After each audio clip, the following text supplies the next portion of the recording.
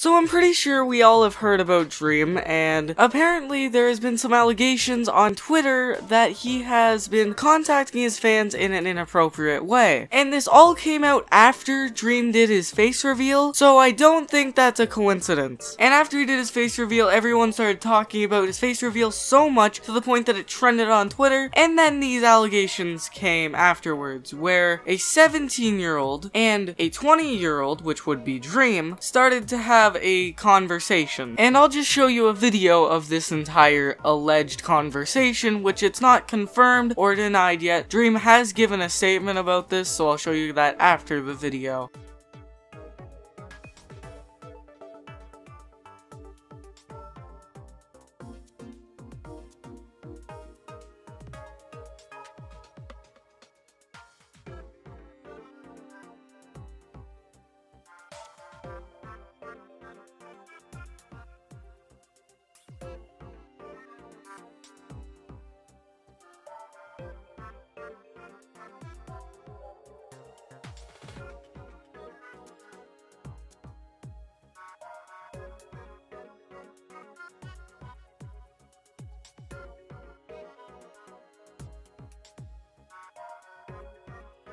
Now, these allegations are pretty convincing because when they reloaded the page multiple times, that proves that it wasn't Inspect Element, which, you know, was pretty obvious from the video constantly refreshing. And it couldn't have been Photoshopped because it was just them showing a text from Dream and them. The only thing that it could possibly be is edited, which it doesn't seem edited at all because they re-enter the page multiple times and there would have been like a cut somewhere in it where they edited it, so I don't think it was edited either. But after all this, Dream came out with a statement on his private account that I will read right now. Woke up to people making up disgusting, false allegations for the millionth time. I'm gonna enjoy my last couple of days in LA and not let people try to ruin it. My heart goes out to actual victims who get questioned in their hardest moments because of stuff like this, which isn't the greatest response from Dream, but hopefully when he gets back from LA, he will actually explain this whole thing and maybe, you know, disprove it. But if he can't disprove it and he has no proof that he didn't actually say these things, you know, he might be cancelled on Twitter again, which, you know, wouldn't be the perfect thing. He might make a video or he might just simply make a tweet about it, which would make the logical sense, but you know, a lot of people do videos just to be like, hey, I didn't do this, and like actually tell what happened. So hopefully Dream didn't actually do that, but if you guys like this video, like and subscribe, and go watch this next video if you guys like this one, and I'll see you guys next time.